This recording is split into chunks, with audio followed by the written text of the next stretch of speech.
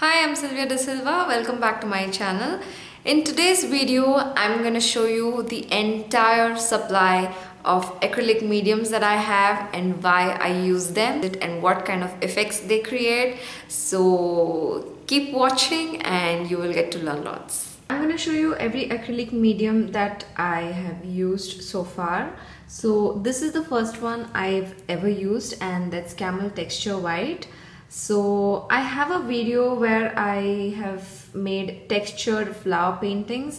I will have the link right up here and you can check it out. It is almost the consistency of toothpaste, and well, right now this is a very old bottle. I've used it for almost 5 years, I think, and you can see how it is. And this I have used for so long that now it's almost dry and I'm not really able to use it anymore.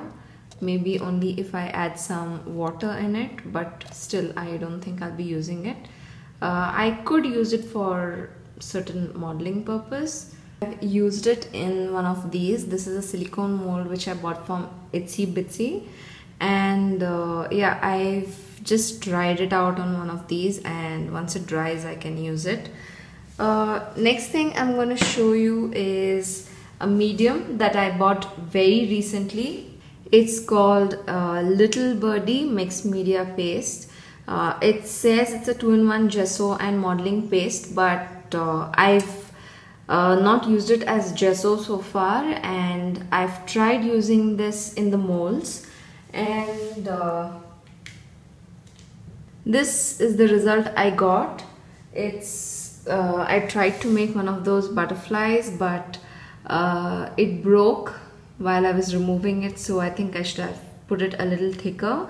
But I don't think this consistency is good enough, especially if you're not very light-handed, and it could break easily. So I'm probably not going to use this for the mold purpose. You can see how easily it broke. So yeah, probably not a very good idea, but you could use it on canvas to create textures directly.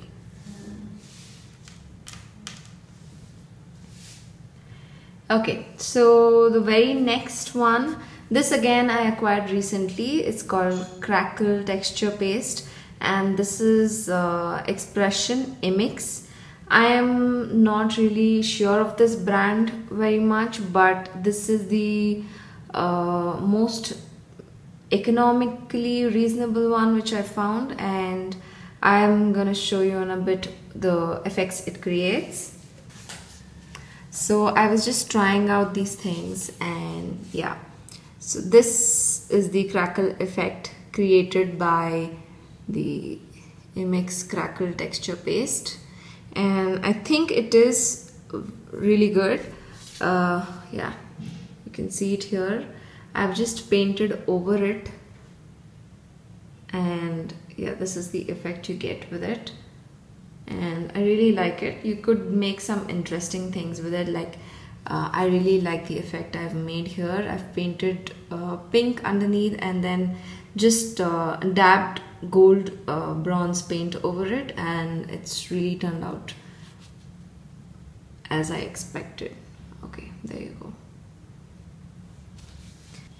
The next one I have on my list is Hakim's Glow in the Dark medium. This reacts with light.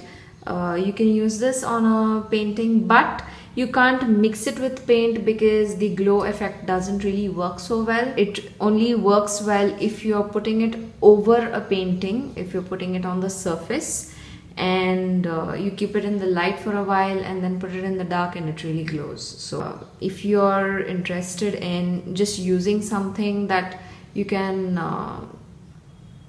use for a glow effect on the top, then this is the one for you. Okay, moving on, this is Liquitex pouring medium. It's one of my favorite pouring mediums. I've tried several others and not really liked it as much because this doesn't retain any bubbles on the surface, and it dries up really smooth with a really smooth surface, and anyone asks me for pouring medium, I recommend trying out the Liquitex pouring medium. Okay, so the next one, this is a pouring medium that I purchased at Artist's Katta in Pune, and yeah, kind of works the same way, but I don't really like the surface effects it gives because it doesn't dry like Liquitex pouring medium. Not my favorite. Next on the list is art masking fluid. This I mostly use with watercolors. It's for masking certain areas which I want white. This one is by Daler-Rowney and it's very effective. I really like it. But on some papers it leaves a little bit of an off-white mark just like this. So if you want that area to be completely white, I'm not so sure. It completely depends on your paper. Okay, the next medium I'm mentioning is Liquitex gesso. Now this is a natural gray gesso because I usually buy primered canvases and I don't really require a gesso, but sometimes I prefer a slightly darker surface, not black.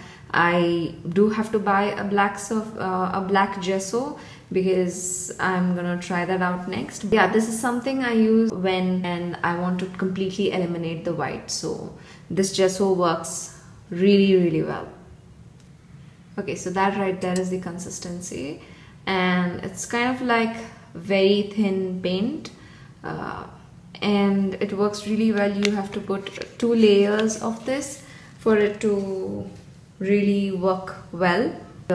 This is something I tried before pouring medium came into existence in India, I should say, and this is what I used to create pour paintings, and yeah, I wouldn't recommend it because it's quite thick and it won't flow that well, and you could use it to extend your acrylic paint depending on how much you want to extend it, but do not, you know, replace this for paint and just use a teensy bit of paint and add a lot of gloss medium. So next on the list is Liquitex matte varnish. Now this is something that I really like because after using several different kinds of varnish, matte varnish just protects your painting and gives a matte look when there are certain paints that give a little glossy effect.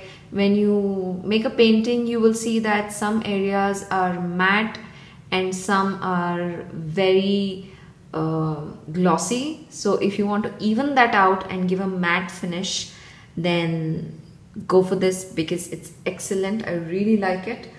I have used it on one of my paintings, and I wish I'd used this earlier before I started using gloss medium. Some paintings do look good with gloss medium, but this one, it's worth buying. Which brings me to the next one. Now this is gloss varnish, also great. If you want to give a oil paint sort of look to your paintings, then go for this one. They are both great, both the Liquitex matte varnish and gloss varnish. The best varnish I have used. Okay, moving on to another medium. This is Liquitex glass beads, and I really wanted to try this out. It's sort of very it's like a normal gloss medium, like a gel medium, but it's got these tiny beads in it, glass beads, and I'll show you how they look in a painting.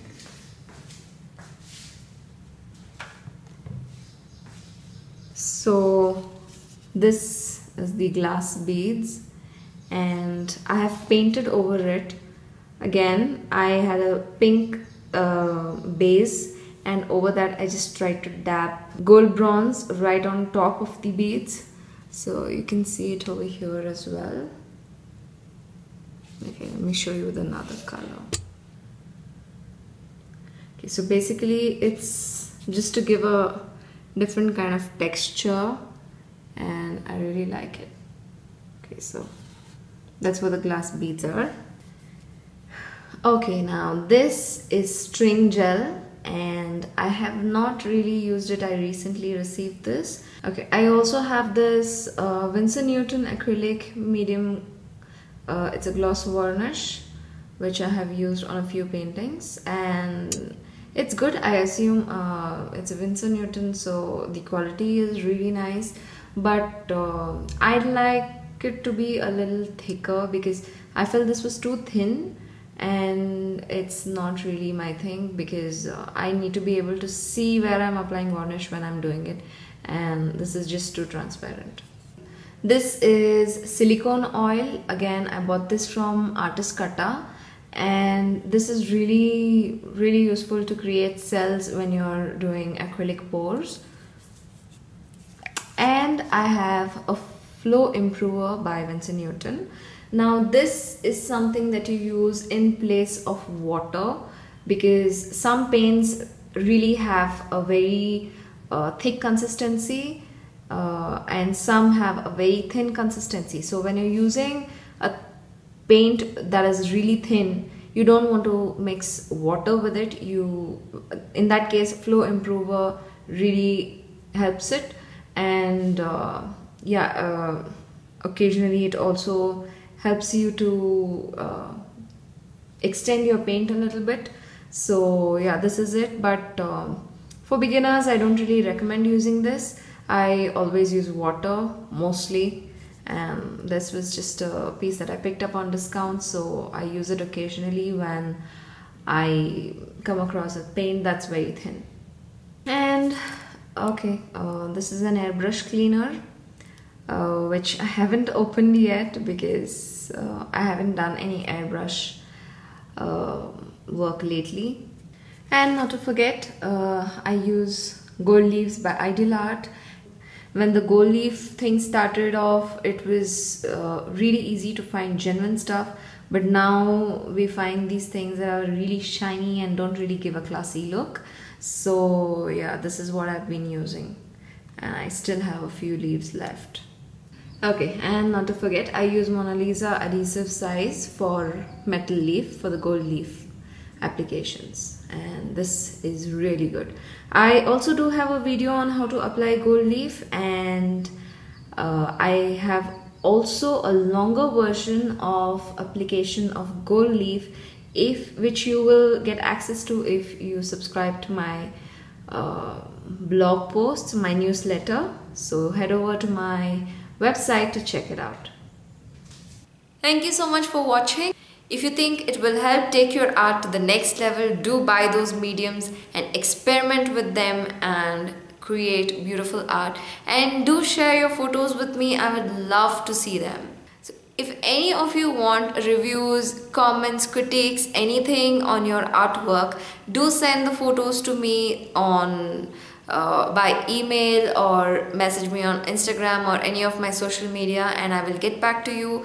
I will probably make a video out of it and explain to you what to do with your art and how to take it to the next level. So if you're interested in that, do send me pictures and I will see if I can help you out. So thank you so much for watching. Have a great day.